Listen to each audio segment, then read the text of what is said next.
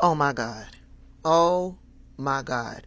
I talk about this stuff, and when I talk about this stuff and give my opinion based on the things that I'm seeing, I never really expect that I'm going to be proven right. Remember when I told y'all? Remember when I said that Donald Trump, and I played the video for y'all and everything, that Donald Trump was in full support of Netanyahu? Remember I told y'all that? And if Donald Trump were to get back into office, Donald Trump said that he would fully support Netanyahu and told Netanyahu that they need to finish the job. And then I came back and I did a video and I said, what will probably end up happening is Donald Trump would work with Netanyahu to redevelop the land and then would negotiate a deal to have a Trump hotel built in the middle of Gaza. I said that. I said that. Y'all can go back in the videos. I said that. Look at this. I'm scrolling over there on Instagram and I come across a post by the Midas Touch Network. Kushner calls for removal of Palestinians from Gaza to build beachfront condos. Trump's son-in-law Jared Kushner said that Israel should move the people out of Gaza and clean it up. Clean it up is redeveloping the land so that they can build beachfront condos on the very valuable potential of Gaza's waterfront property. And so y'all know it doesn't end there for me. I went on over to the Midas Touch website to find out what type of conversation was happening for him to just come out and say this. Here's the article on the Midas Touch website, and in the article it says that Jared Kushner, Donald Trump's son-in-law, who served as a senior foreign policy advisor during Trump's presidency and was tasked with crafting a Middle East peace plan, spoke at Harvard University on March 8th, where he praised the potential value of Gaza's waterfront property and suggested that Israel should move the people out while cleaning up the area. During the interview with Harvard's professor Tariq Mossad, Kushner suggested moving Gaza's residents to make way for development. He also proposed relocating civilians from Gaza to the Negev Desert in southern Israel with a focus on evacuating the city of Rafah.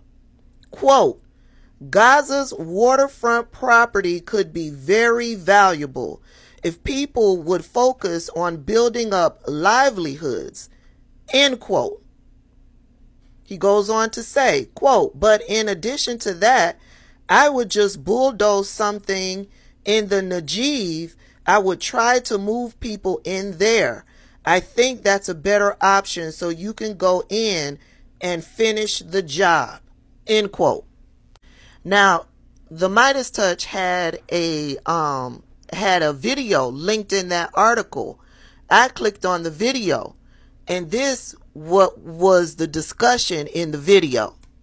Refugees, Turkey took them, Europe took them, Jordan took them. For whatever reason, here in Gaza, there's refugees from the fighting, from an offensive attack that was staged from Gaza. Israel's going in to do, a long-term deterrence mission. And it's unfortunate that nobody's taking the refugees. But also there are real fears on the part of Arabs, and I'm sure you talk to a lot of them, who think once Gazans leave Gaza, Netanyahu's never going to let them back in. Maybe, but I'm not sure there's much left of Gaza at this point. So, if you think about even the construct, Gaza was not really a historical precedent, right? It was the result of a war. Right, you had tribes that were in different places, but then Gaza became a thing. Egypt, used to run it, and then, over time, you had different governments that came in different ways. So you have another war. Usually when wars happen, borders are changed historically over time. And so my sense is I would say, how do we deal with the terror threat that is there so that it cannot be a threat to Israel or to Egypt, right? I think that both sides are spending a fortune on military. I think neither side really wants to have, a terrorist organization enclaved right between them.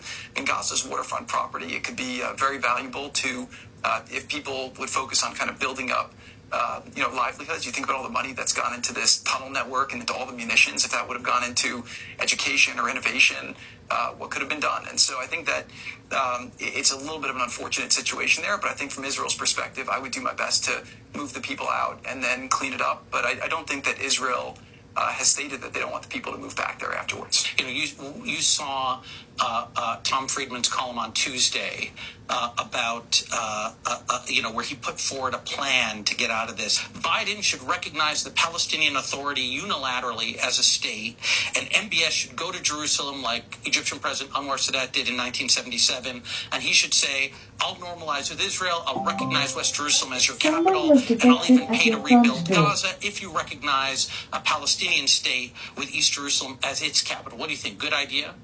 No, I don't think that's a good idea. I think that there's certain elements of it that are correct. I think proactively recognizing a Palestinian state would essentially be rewarding an act of terror that was perpetrated into Israel. So it's a super bad idea. Sorry about that, y'all. My lawn man is here. He's cleaning up the yard. I'm always shocked when I come out here and give my opinion based on what I've seen and what these people are saying and the energy they're giving off. This shocked the hell out of me because I was like, I just said that if Donald Trump gets into office, he and Bibi Netanyahu will work together to exterminate the rest of the people. They will then work to redevelop the land, and Donald Trump will negotiate to get a Trump hotel or a Trump tower built right there in the middle of the goings on. And here Jared Kushner is confirming my thoughts.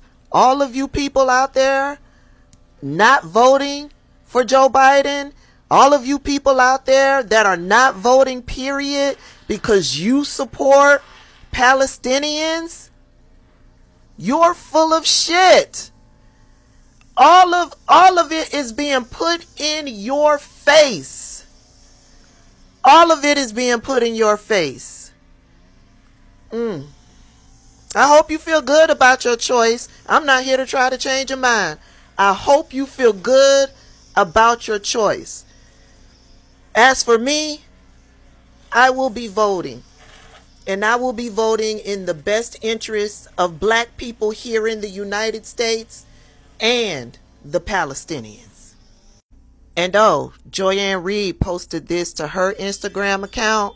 And these are photos that have been blown up by Bibi. And it's photos of him shaking hands with Donald Trump and him shaking hands with Vladimir Putin.